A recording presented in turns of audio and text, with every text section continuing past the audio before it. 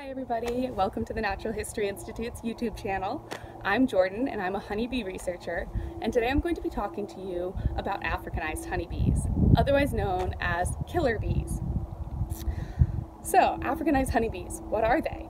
Well, first I'm going to tell you a little bit about our honeybees, the ones you know and love, the European honeybee. So European honeybees are non-native to the United States. They're actually from Europe, as the name implies. They are Apis mellifera, and they were brought here to help pollinate our agriculture. And the reason this is necessary, you're probably thinking, why can't native pollinators help pollinate our agriculture? Which is a great question, and something that we do need to consider in agriculture today. However, the reason we need honeybees is that in America, we tend to lean towards this monocrop agriculture system, which means that we plant a bunch of one crop over a huge area of land. And the thing about crops and the thing about bees is that bees pollinate flowers. Bees eat nectar, bees eat pollen, and so they want the flowers of these plants. And if you have all the same plant, they're all going to flower at roughly the same time, which means that bees can't get enough food. So they would only be eating for maybe 2 or 3 weeks of the year, which obviously isn't sustainable, which is why we have to bring in honeybees. So honeybees, as you know, and you can see behind me, or can be kept in colonies. They can be quote-unquote domesticated, which means that we can keep them and we can move them wherever we want to move them. And so say if you have a big bloom in California in February with the almonds, a commercial beekeeper can take all of their colonies to California for 2 weeks, and then they can move on, move to the next crop, move to the next bloom. So this is really, helpful because we can pollinate these monocrop agricultures, and that's why everyone is scared about losing the bees, is because with our agriculture system today, it wouldn't work if we didn't have a pollinator that we could carry around to these blooms. However, if we did have a more pollination system like would be naturally present, where you have a lot of different flowers, kind of these like flower strips that have a bunch of different native flowers around your crops, it would be more sustainable for native pollinators, which is one thing to think about when we think about pollinators, because the pollinator decline isn't just worried about honeybees. Honeybees are important to us, but honeybees are not native, and there are over 20,000 species of bees, and a lot of these bees are native.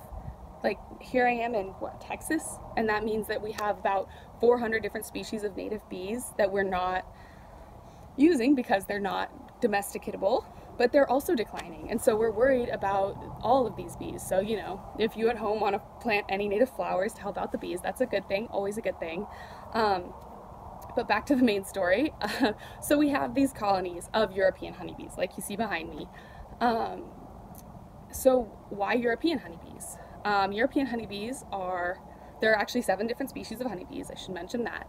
European honeybees are relatively nice, they collect a lot of honey, and they like to stay in one place, and they're good at overwintering. So in colder climates, European honeybees, 10 out of 10. But when we came to America, obviously we have some cold climates here, but we also have some warm climates, especially in South America. So when honeybees were brought over to the Americas, South America didn't have any of these pollinators because it doesn't have as cold of a winter. So in Brazil, they decided, well, maybe we can engineer our own pollinator. So they brought over African honeybees, which are the same species as European honeybees. They're just a different quote-unquote race of honeybee. So the Africanized honeybee actually faces more predators than the European honeybee, such as the honey badger, which I'm sure you've heard of. So this leads to the fact that these African honeybees need to be better at dealing with predators, which means that they're more aggressive. Because the more predators you have, the more aggressive you're going to want to be. The other thing that it means is that these bees are much more likely to up and leave their hive.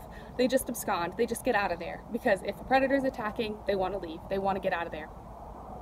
So they're much more likely to do that, and they don't keep as much honey in their hive because they don't overwinter, so they don't need the honey stores that European honeybees do.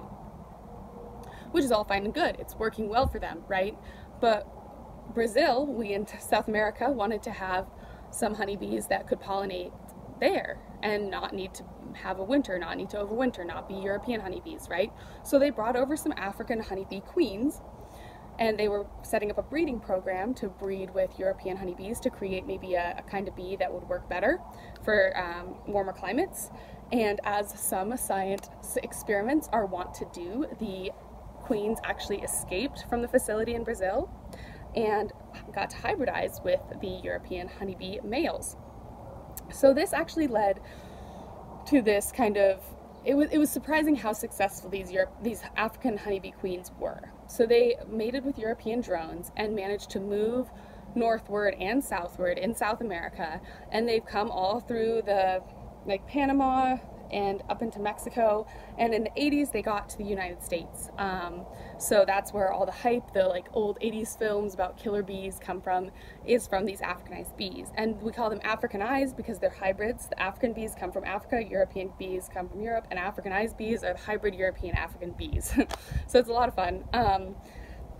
And if you just want a little bit of background, here in the United States we tend to keep, this is what the race is called, Apis mellifera ligustica, and the Africanized honeybee race is called Apis mellifera scutellata, just for reference. So Africanized bees actually look no different than European bees because they're the same species. So on inspection, visual inspection, you cannot tell the difference. They don't live in hives any differently than European bees do. They're just really not any different, except for that they are more aggressive, they swarm more frequently, and they are more resistant to some honeybee parasites and pests, which is actually really important. So these Africanized honeybees tend to be much more resistant to the parasitic mite Varroa destructor. So Varroa destructor is a hugely detrimental mite in the honeybee systems, and one of the biggest stressors they face today. And these Africanized honeybees are actually much better at dealing with it, which is something that comes into play maybe later. So these Africanized bees got to the United States, and they've been hybridizing with European bees ever since. So here I'm in, like I said, Texas, and in our apiary we do have Africanized colonies. And the interesting thing about our apiary is some of our Africanized colonies are actually nicer than our European colonies. So this just means that the hype is a little bit overstated, right? You're not going to get killed by Africanized honeybees unless you go knock their home down and stand there, right? So maybe just don't do that. But other than that, you have to look at the mitochondrial DNA to tell the difference between these kinds of bees. So they're really not that crazy dangerous, but they are harder to keep in beekeeping because they are much more likely to leave the colony, and they're meaner on average. So there is this pushback from beekeepers that don't want to keep Africanized honeybees, which is understandable, but there's also this reason that you want to, which is this Varroa mite resistance. So it would be interesting is if we could engineer some sort of hybridized line that is maybe not quite as mean, but is maybe more resistant to mites. So don't be scared of Africanized bees.